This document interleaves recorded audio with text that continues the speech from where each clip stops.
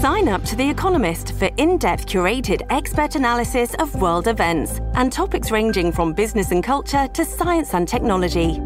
You'll get the weekly digital edition, online-only articles, curated newsletters on politics, the markets, science, culture, and China, and full access to The Economist Podcast Plus.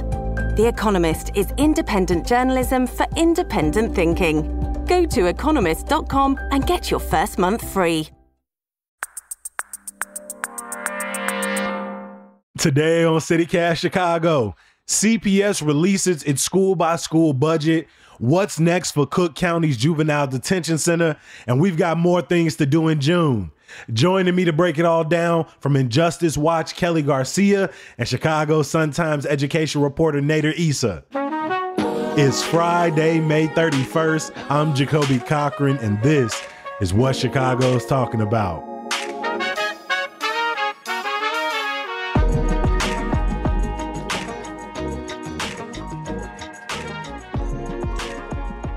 Before we jump into the conversation, this weekend is the 1st of June. We did a little guide earlier this week, but obviously there is just so much. This weekend alone, we got the 57th Street Art Fair in Hyde Park, Do Division Street Fest in Westtown, Hot Dog Fest in Portage Park, and there's so many other things to list.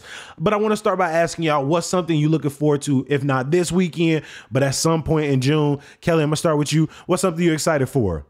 I'm looking forward to the Puerto Rican Festival. I haven't been since before the pandemic, and I remember there being a lot of good food and good artists, good music. It's also like one of the few affordable music festivals nowadays, so I'm really excited for that. Agreed. I love the way the parade just sort of flows into it. And I've been out there. It has been, I want to say, I didn't go last year, but I went the year before. It is one of the most energetic street festivals in Chicago, one of the most well-attended and energized parades in the city. It really feels directly connected to the neighborhood. And so I'm glad that you mentioned that. Nader, what about you? What's something you are looking forward to, whether it's this first weekend of June or later on in the month? Well, definitely the Puerto Rican Fest, because I'm going to be able to just walk up the street from my place and go enjoy it all about 2 blocks away. So that's going to be fun. And then the second one, I think it's the most obvious one, and I was surprised it wasn't on your guide, because I think everyone in Chicago is looking forward to it, which is my birthday. And it's just going to be citywide celebrations. Talk about energy. It's I don't know. I just think everyone's looking forward to it. Everyone I've talked to has been talking about it for weeks, and so that's what's on my radar for this month. What day is your birthday? It's the 27th, so we've got a full month to go, but the excitement's just building throughout the city. Hey, we want to give you an early happy birthday. Hopefully it is a street festival and a celebration in your household. If people are looking for things to do across the city, one of the best places to go is our website, chicago.citycast.fm. We got a packed events calendar. We're going to do a full themed week on street festivals in the city, the best places to go, the best food to eat, but also asking straight up, why does Chicago have so many? So stay in tune for that as well. Every Friday, we like to look back on some of the stories that were taking place across the city. Nate, I want to start with you. Chicago Public Schools has a new budgeting formula, and this week they released their school to school budget. I've looked at a few different articles here, and I have to ask you, is this something I should be worried about? Because it seems that while there is a push to address the schools with the highest amount of need and get them more sustainable and equitable resources, a lot of headlines are pointing to, some places going to be losing after school, going to be losing staff positions. So can you break down this story for us? Yeah, and it's a bit of a complicated one. Because of things in Chicago at CPS, also because of things at the state level in Springfield. And so, anyone who's followed CPS, followed education in Chicago, you've heard about something called student-based budgeting, which is CPS gives money to schools based on the number of students they have. There's like a set dollar amount. That started in 2013, 2014, after the historic closings of 50 schools in Chicago. And what it did, it was started to contribute to the cycle of schools were losing students for reasons outside of their factors, community reasons, neighborhood reasons. And so when they lost students, they would then lose more funding, which would mean they would have to get rid of programs. And then it made the schools less attractive and they'd lose more students. And it was this sort of downward spiral. CPS over the past about 5 years has tried to get away from that a little bit.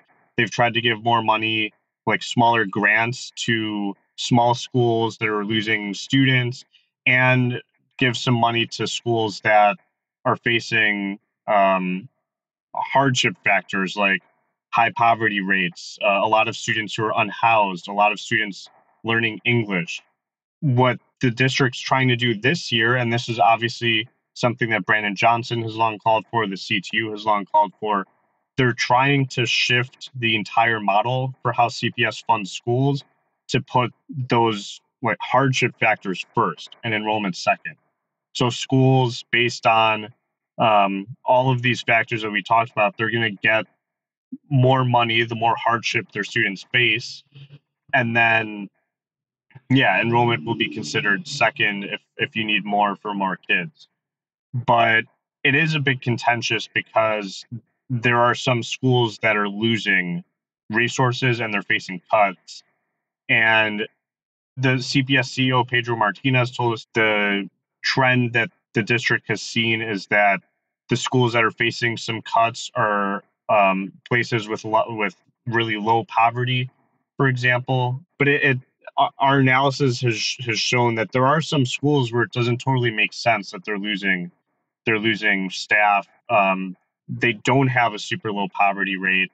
They do have a lot of immigrant families, for example, who need language resources. And so it's sort of a difficult situation. I think the most influential factor here is that CPS isn't fully funded. And this is what the district advocated for at the state level. They are advocating for more funding. The state's own estimate is that CPS is only funded around 80% of the money that it needs to adequately serve its students. And so they're asking for more, especially with the district facing a deficit. And we learned this week that Springfield, in the budget that the state legislature passed, does not add more funding for K-12 education. Yeah, when we were talking about the sort of joint effort between CTU and CPS to go down to Springfield, lobby the governor for more money, we didn't expect for lawmakers to turn in that money. And so in many ways, this was a collaborative effort so that the public, as this day is now here where we're learning about staff cuts, when 150 Chicago public schools will have fewer staff positions next year, according to some estimates, 120 public schools stand to lose vital after school programs.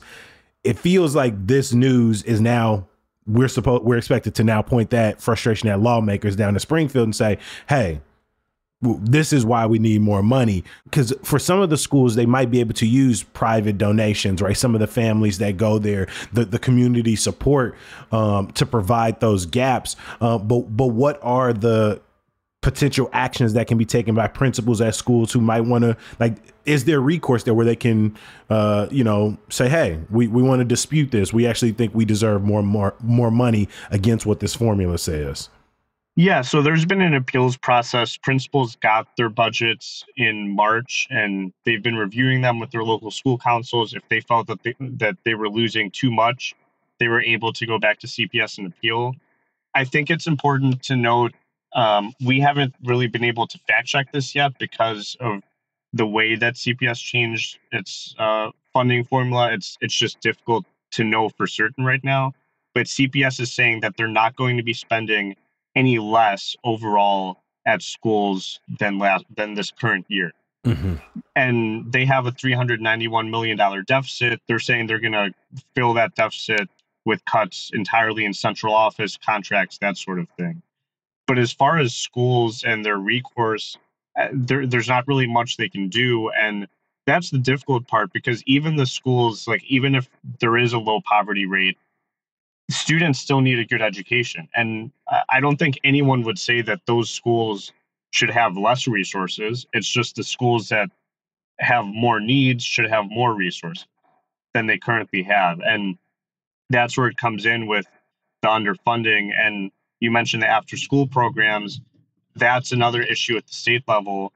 They overspent a federal grant meant for after school programs, and so that money's running out early.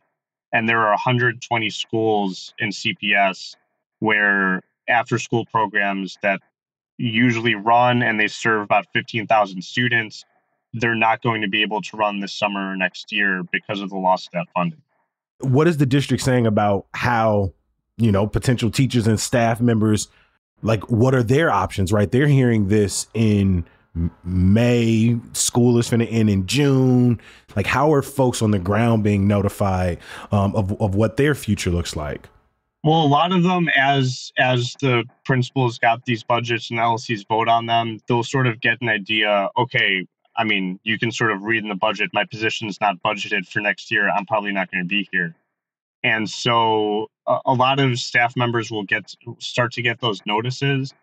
The system for going to a different school isn't really smooth. A lot of teachers and staff every year basically get laid off, and then they have to reapply to get positions in different schools.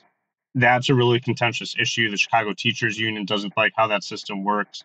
But basically from now through the start of the school year, staff will sort of have to look to see which other schools might have a position that they want, and then they can try to go there for next fall. And CPS said around 80% of staff who are displaced from their schools because of budgetary reasons end up going to another school in the district. To learn more, head to our show notes where we'll have articles not only from Nader and his colleagues, but also from folks at places like Chalk Beach, Chicago. Kelly, you just released a report as Cook County announced plans to replace their juvenile detention center with smaller centers of care. This has been in the making as we've seen populations shrinking. What's behind this plan? What's motivating? And also, how much faith do you have in Cook County to be able to, effectively follow through? Yeah, so you're right. This idea of replacing this large facility with smaller community-based facilities has been around for a long time. Advocates, people inside have long pushed for that to happen, but this is the first time that we're seeing the county actually act on that. So a couple months ago, the chief judge announced that the county was moving forward with plans to replace the 5-story facility on the west side with smaller facilities throughout the city. And that's thanks to a grant that the county got from the federal government. Cook County is one of 26 counties across the country that's going to do this.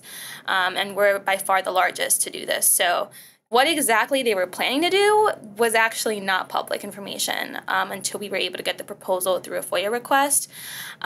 What this proposal shows us is that the county is planning to essentially downsize the juvenile detention center as it exists right now into more dormitory-style facilities. They expect less than 50 kids to remain at the facility, but they expect the remaining to go to these centers of care, as you said, which will provide more rehabilitative services and programs for kids experiencing trauma to actually heal from.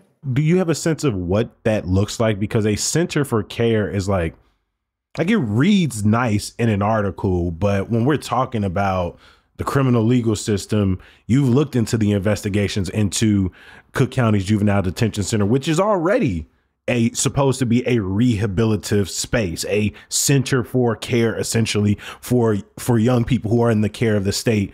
And we have a long history of inhumane conditions. And so what does it mean for them to be using this language, a center for care? The centers of care right now, from what we know, that's really just what they're calling it. These centers of care are expected to be semi-secure facilities, so the doors aren't necessarily going to be locked, but there's going to be protocols in place for the kids inside to not be able to leave. There's going to be outside activities, but it's not clear exactly what those activities will look like, who will be in charge. What we do know is that for this first year, they are going to partner with community organizations to operate those centers of care. And I don't remember if I mentioned this earlier as well, but as part of this plan, something that they're also going to create are assessment centers. So they're essentially splitting this JTDC, the Juvenile Detention Center, into assessment centers and centers of care.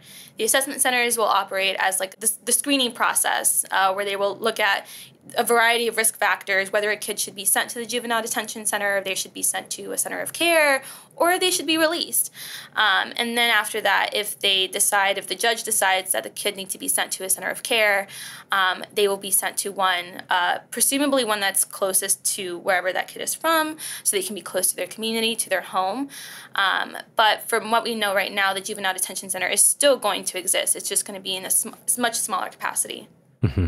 For someone like yourself who has looked through these investigations, who has covered the state of facilities, not only in Cook County, but across Illinois, I mean, this feels like a reform effort, sort of acknowledging the inhumane conditions of Cook County's juvenile detention center and opting for something different. Is that a fair characterization in your reporting? So honestly, I think that we don't have enough information to say, because as of right now, they don't know who's going to lead these centers. They couldn't even give me a dollar amount for how much it's going to cost to actually build and operate these centers of care, these new assessment centers. I do think, though, that what this proposal and what this effort is doing is forcing county officials, especially the current leadership at the GTDC, to admit that the current facility does not actually provide the kind of support that the kids inside need. They can admit that, right now it's not rehabilitative. But again, a lot of advocates are skeptical. It's not clear if the current leadership at the GTDC, which has been historically resistant to a lot of the recommendations, a lot of the criticism about what's been going on inside, a lot of that around, room confinement, disciplinary practices, inappropriate strip searches, lack of special education services, because there is still a school inside. A lot of that has gone unaddressed, and it's still going unaddressed. Yeah, I imagine it's not just me who feels that, when we start using words like assessment centers and care centers, we're talking semantics. We're putting nicer words on top of a situation of a carceral system where people are going to be, whether it's at the current location or at these other sites, still being inside of the punitive system, still being confined to a care center, a juvenile detention center. Those feel like we're just using different names here. Yeah, absolutely. That's a big question we have, is what's going to be different about these centers of care? Who's going to lead them? Is this going to be, one of the concerns that the workers, the labor unions representing the workers inside had was, are we essentially just going to privatize the juvenile detention center? Are we going to outsource a lot of the programs and services that are being offered right now at the juvenile detention center with private organizations? So there's definitely a lot of concern. Advocates think this is just going to be, some of the same stuff that we're seeing now, just smaller jails. I do want to stay on this conversation around shrinking, closing, moving away from prisons, because Governor J.B. Pritzker announced last March a $900 million plan over the next 5 years to knock down Stateville Correction Center, a maximum security men's facility just outside of Joliet, and the Women's Logan Correctional Center in Lincoln, which is located 30 miles north of Springfield. Now, some people might have saw that and just sort of maybe clicked out at the closing of those two facilities, but the plan is to essentially rebuild them in some capacity, Stateville at the same location, and they're still sort of figuring out the details around Logan. Kelly, the Chicago Reader published a piece earlier this week that essentially asked, why and who are we building these prisons for? Yeah. Similar to the juvenile detention center, we're seeing arrests across the board go down. So like Debbie Marie Brown posed in their story, why are we spending so much money on facilities when we know that the number of people incarcerated is going down? Are there going to be efforts to actually reduce the number of people who are incarcerated with these plans? So 2 days ago, as part of that story, 2 days ago, the General Assembly passed the state budget, which included, I think, under $1 billion for demolition and rebuilding those two facilities. And I think a lot of people, have mixed feelings about that. It looked like, people who are incarcerated said, there was a lot of issues with those facilities inside. There were water leakages. I think at one point there was one person talking about a raccoon falling through the ceiling. So, there's clearly it's long overdue, right? This idea of rebuilding and demolishing Stateville. But what's going to happen to those support systems that people have created inside? What's going to happen to the programs that have helped people, get degrees? So I'm very curious what's going to happen to those kinds of organizations that have created those connections inside with people. But yeah, it's a lot of money, $900 million to demolish and then rebuild the facilities when we know that the number of people incarcerated is going down. It doesn't make sense. I feel like you brought up a similar point in your coverage earlier this year around detention centers. Is like prisons is a business, and it's often a business and an economic incentive for rural communities. It's like, well, the jobs in this town are built on this. The economic fate of this community is tied in because manufacturing and other forms of sort of economic production in this town have whittled. But as the article poses, is that a good reason for us to be investing in larger, essentially more modern prisons as they're painting it? It's not to say that we shouldn't be addressing the inhumane conditions, fixing water leaks, making sure raccoons don't live, making sure people aren't living with fecal matter sort of smeared with years long history to it that's just sort of gone unchanged. And so I think this article really points out to people like what really is the loudest voice at the table when it comes to continuing to invest in large scale criminal legal. And so much of it is how our economy is built on the backbone of it. And we need to address that versus sort of believing this is the only way to do things.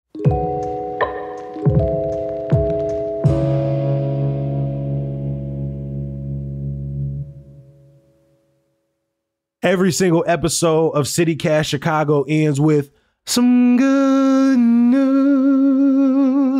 Nader, you are currently sitting in your car on deadline writing. We appreciate you joining us here. What's that good news that is getting you through these long, hardworking days?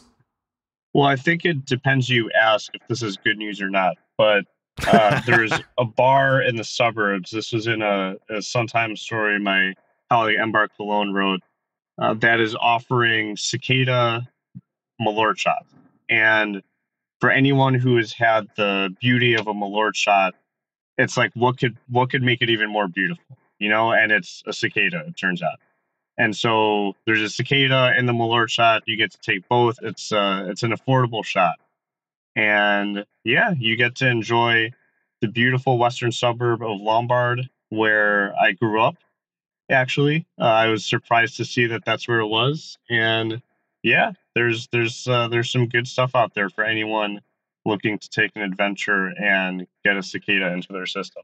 Noon Whistle Brewing out in Lombard. Like, I feel like because we did a whole episode on cicada recipes, and I feel like in that conversation, it's like you won't get people to eat cicadas, put it next to something people like. And the idea of drinking Malört is to just like put it next to maybe a good story or put it next to a beer so you can quickly wash it down. And so bringing two things together in this way, I don't think creates better. I don't think this is bigger than the sum of its parts. I think they found a way to make both of these things less appealing. Kelly, are you going to be taking a Malört shot this summer or a cicada Malört shot at that? I think I'll pass. I admire the Midwesterners who are embarking on that journey, but I think I can barely take a Malört shot, so I think I'm going to pass on that. And Nader, it is where you grew up and you were excited to tell us a story. Is this something you're going to be participating in this summer? If they still have enough cicadas left by my birthday, I'll take it on my birthday. All right, so they got to make it to at least the end of June to hook you up with the cicada Malört shot. All right, Kelly, over to you. Last weekend, it feels like festival season in Chicago got started with Sueños. The weather was it was a mixed bag, to say the least, but you were actually out there. What was your weekend like? It was so fun. Yes, day 2 sucked. I didn't even get in because the weather was just so bad. The doors didn't open till 4. But the first day, honestly, it was a great kickoff. Like, there was great food, there was great music. Personally, I prefer Sueños over other music festivals at Grant Park because they have like more benches. It's a little more accessible. I think it's easier for people who maybe can't stand for so long to just kind of sit down and chill.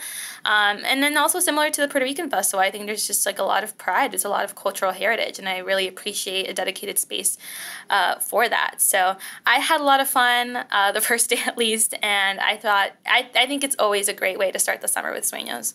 What was the best thing you saw? I personally was a huge fan of Javi. He's like this young rising star in like the Mexican corrido scene. So he brought out like a huge crowd on Saturday. So that was really nice to see, just like a lot of support for this young rising star. Well, if people want to see more music, you know, in the Loop, sort of Grand Park, Millennium Park, I believe this weekend, the Chicago House Music Festival and Conference is this week. Man, I'm just looking at some of the people who are going to be out there. Wayne Williams going to be out there. Farley, Jack Master Funk, Tony Touch. They also have Gospel Music Festival at Millennium Park this weekend as well on Saturday. And so music is going to continue all summer long in the Loop. Again, go to chicago.citycast.fm to our events calendar. But, you know, we'll also drop some link in the show notes for you as well. With so much to do this weekend, I also want to give people one more event. I am happy to be hosting the 49th edition of Karaoke Storytellers this Sunday at Brando's Speakeasy in the Loop, which is one of Chicago's best karaoke lounges. And in fact, Karaoke Storytellers was largely born out of the people who went to Brando's and folks just wondering, like, what is the story behind these songs? Like, have you ever gone to karaoke and seen somebody like belt out Ordinary People by John Legend? Sometimes you just wonder, is there a story in there? And so that's what we do at Karaoke Storytellers. Tickets are almost sold out, so go to the link in the show notes. And we also want to hear from you. What are the things you are looking forward to in June? Let us know by leaving us a text or a voicemail at 773-780-0246. I want to give a huge thank you to our guest today from Injustice Watch. Shout out to Kelly Garcia. Kelly, thank you for making time for us. Yeah, thanks for having me. And shout out to Nader Issa from the Chicago Sun-Times reporting live from the car. Nader, thank you so much for joining us today. It's great to be here. Thank you.